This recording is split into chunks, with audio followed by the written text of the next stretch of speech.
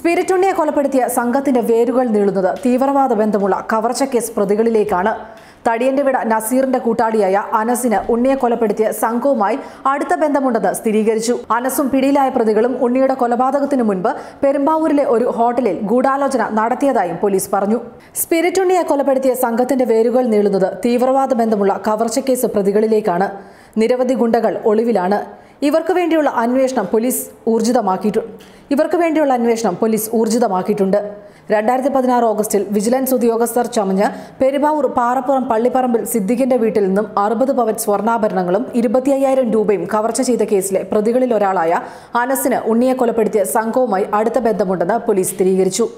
Vigilance ഉദ്യോഗസ്ഥർ ചമഞ്ഞ് തട്ടിപ്പ് നടത്തിയ കേസിൽ അനസിനൊപ്പം തടിയന്റെവിട നസീറിന്റെ കൂട്ടാളി കോഴിക്കോട് സ്വദേശി അബ്ദുൾ ഹാലിമും പോലീസ് പിടിയിലായിരുന്നു. ഇവരുൾപ്പെടെ 8 പേരെയാണ് ഈ കേസിൽ പോലീസ് പ്രതി ചേർത്തിട്ടുള്ളത്.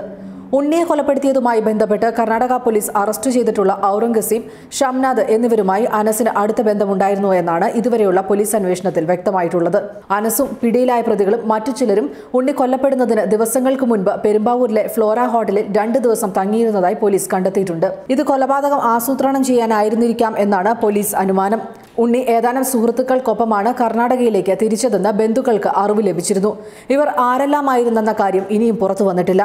കാറിൽ വെച്ചുണ്ടായ തർക്കത്തെ തുടർന്ന് ഉണ്ണിയെ കുത്തിക്കൊലപ്പെടുത്തി ജഡം പുഴയിലെറിഞ്ഞതാണെന്ന് പിടിയിലായവർ കർണാടക ഉപ്പനങ്ങാടി പോലീസിൽ വെളിപ്പെടുത്തിയിട്ടുണ്ട്.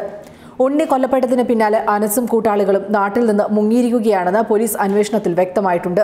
ഇവരെ പിടികൂടിയാൽ ഉണ്ണിയുടെ കൊലയെക്കുറിച്ച് നിർണായക വിവരങ്ങൾ ലഭിക്കുമെന്നാണ് പോലീസിന്റെ കണക്കുകൂട്ടൽ.